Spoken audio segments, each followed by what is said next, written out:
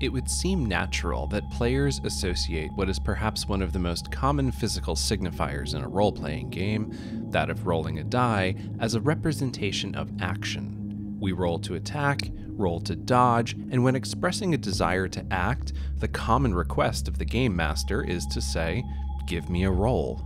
Traditionally, RPGs have often derived information from a character sheet to influence the roll of a die, cementing this notion that the gesture of rolling the die is the abstraction of, for example, swinging a sword. The math behind the scenes is a static formula that takes into account character strengths and weaknesses, but doesn't change or can't be influenced much by the player's choice until leveling up. In many ways, Numenera suggests an opposite direction. It allows players to use the information on their character sheet to actively change the world around them, influencing the difficulty of challenges. This means that the roll of the die is somewhat different than we might think of it in other RPGs. In the grand scheme of things, rolling a die means nothing more than rolling a die. It's a function of how we play role-playing games. I'm going to make the case in this video, however, that particularly as it pertains to Numenera and the Cypher system, we can restructure our perspective of the die, placing it as the representation of the unpredictable inner workings of the universe in our games and not as extensions of our characters. It's what comes into effect after considering the strengths and weaknesses of a character.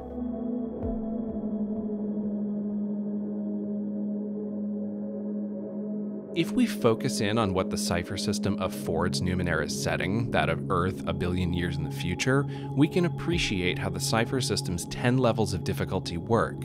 They represent the wild and majestic world outside of the character and serve as a baseline of difficulty for a variety of challenges. The difficulty of scaling a cliffside, for example, is an abstraction of different factors such as the height being climbed, whether there are easy footholds, and perhaps even the surrounding environment, weather, and time of day. Before ever rolling a die, a character's skills and talents, the way they are built, automatically has a direct influence on how hard or easy getting through such a challenge is. And this is before considering the die. If scaling a cliff in the Black Riage represents a difficulty 3 task, a player who is specialized in climbing and has an asset such as a hook and rope never needs to roll. They succeed at the task. Specialization in a skill such as climbing lowers the difficulty by 2, and the hook and rope combo bring it down another level to 0, guaranteeing success. The die only comes into question when there's some uncertainty. A character's strengths may result in the challenge being easier for them, but as long as the difficulty ends up being at least a 1, there's a chance for something that could turn out differently from how the characters expect. In the case of climbing a cliffside, the GM rules is a level 3 difficulty. A character who may be specialized in climbing but lacks tools or equipment that could aid in climbing can't guarantee that he, she, or they can make it to the top. There's a chance, and probably a good one, that they can get up there, but without that hook and rope, who's to say that a patch of loose earth or a slight angle or elevation that a hook and rope would have easily canceled out might present an obstacle that sheer talent and training can't get past. Of course, without that equipment, the player isn't without options. The rules of Numenera, when run with the Cypher system, see characters as competent, dynamic objects capable of influencing the world around them without always needing to rely on chance. The rules refer to this as spending effort, where points from an ability pool are spent to make a task easier. Since a character's abilities are represented by a pool of points as opposed to a static number, a character can draw from their strength, speed, and mental acuity to make things easier, but it also means that they have limits. The specialized climber facing a level 3 cliff without equipment can put in a level of effort, pulling points out of their might pool in order to bring the difficulty down by yet another level, flattening the difficulty out to a 0. They succeed based on their training and a bit of effort and focus, but it costs them a bit of points. An abstraction of the available strength they can draw upon for the day. They can use their character build to actively work with these challenges. Let's take a more fantastical example. Alma, a learned nano who never says die, finds herself standing in front of a mysterious gateway of swirling energy positioned between 2 giant columns of metal and synth. After entering a mysterious crypt of a former world, she finds herself cut off from her party by a rampaging machine intelligence that has deployed fabrications of twisted flesh guided by nanomachines to hunt them down. She's barricaded herself in a quiet, featureless room, the swirling gateway dominating the attention by decorating the walls in flashes of brilliant violet light. She's being hunted down by the intelligence's horrific creations, and there isn't much time to act. But she's certain she's seen gateways like this before. She thinks she can find a way out, at least for herself. Saving her party might be another matter. She suspects she could probably escape the crypt by activating this gateway in the right way. The GM tells the player that getting through this the way she wants will be a level 5 difficulty. The character is specialized in understanding Numenera, which reduces the challenge to a level 3 difficulty.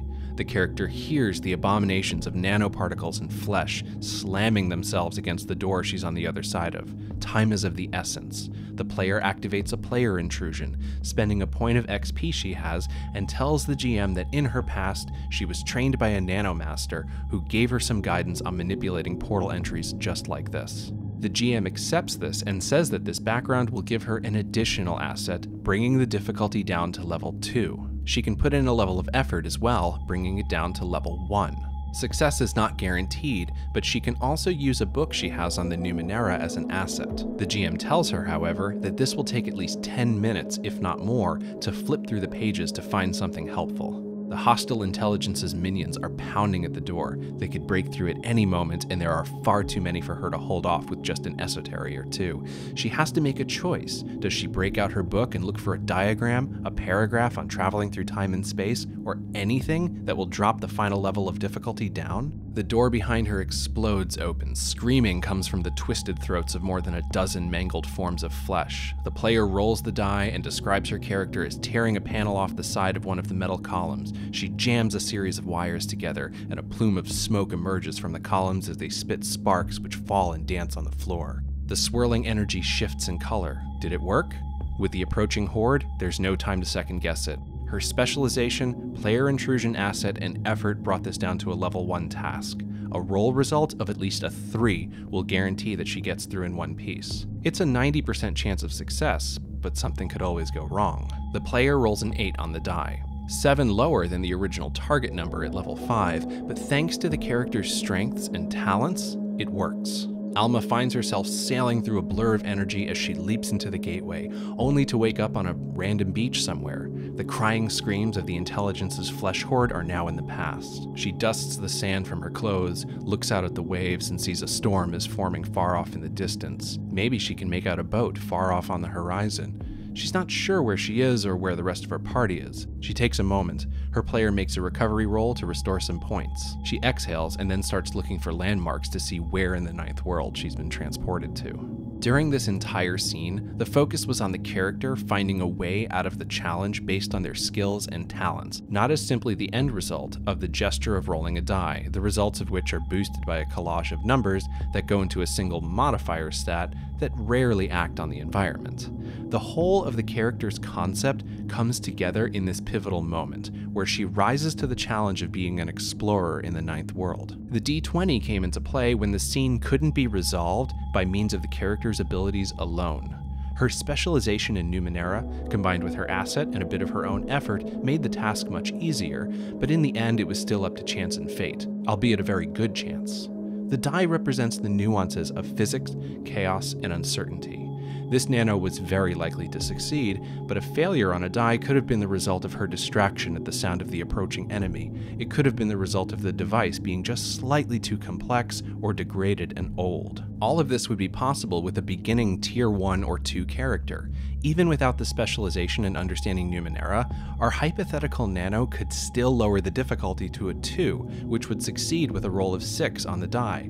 Her roll of 8 would still have cleared this. This is why I believe it's important to keep the sense of rolling the die as literally tossing oneself into fate or luck. It's what comes at the end of deciding what to do, after considering the strengths and weaknesses of the character in relationship to the challenge. It doesn't represent character action or bind abilities to a random number generator. In Numenera, characters act on their abilities, and sometimes we have to let fate and chance play a role. That's where the D20 comes in. The character's strengths determine how much fate and chance factor into the outcome, but they aren't based on it. Decisions start with what characters are good at, and the system responds to how the characters are built.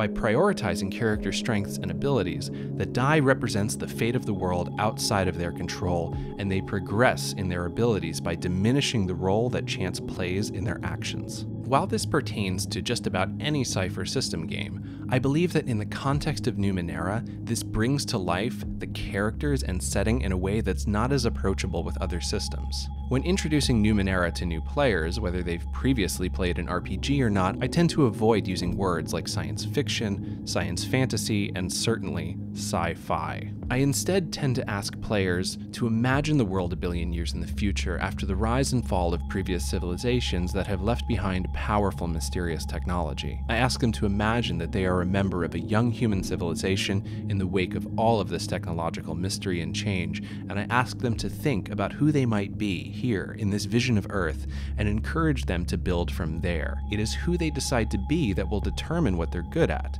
what they can actively do in the face of challenges, not merely what role they serve in a mechanical sense. It's less of a game of chance and more of a game of active engagement. Concept is not backstory here, it is an active story in the game.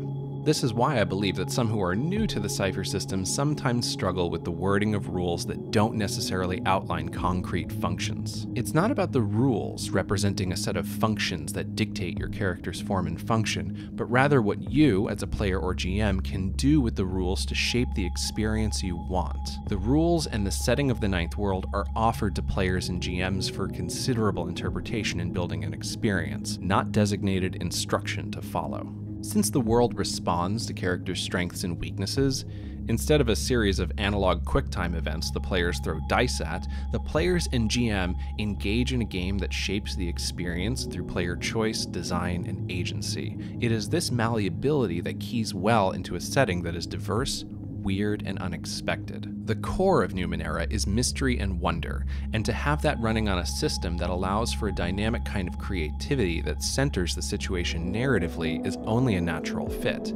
In the previous example with Alma, the nano escaping through a portal, her strengths and talents actively lower the difficulty, possibly nearing it to a guaranteed success with the right training, equipment, time, and effort. The entire focus is on who she is as a nano, augmented by the player's decision to actively incorporate backstory into a mechanical advantage through a player intrusion. The crisis of her situation is what forces her to rely on a bit of chance and luck. Because she doesn't have the time to dig through a book on the Numenera to get through this challenge, she has to trust her skills and her instincts. Skills and instincts which are baked into the character design to pass the difficulty challenges. And in Numenera, those skills and instincts chosen by the player for a specific experience matter, starting as soon as Tier 1.